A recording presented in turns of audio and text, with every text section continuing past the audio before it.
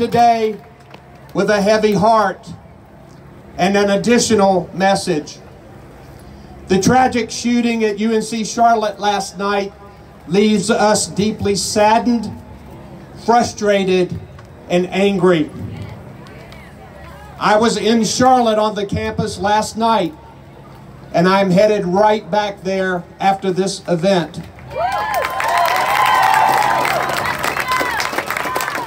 I know that many of you are University of North Carolina Charlotte graduates. This university produces great teachers, and I'm telling you, it is a tough time there right now.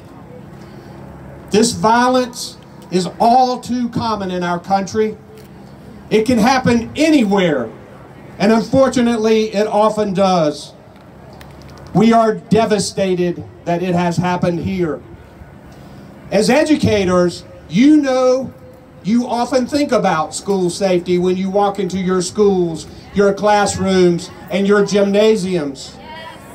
We must work for a day when no student, no teacher, no parent is fearful for their safety at a school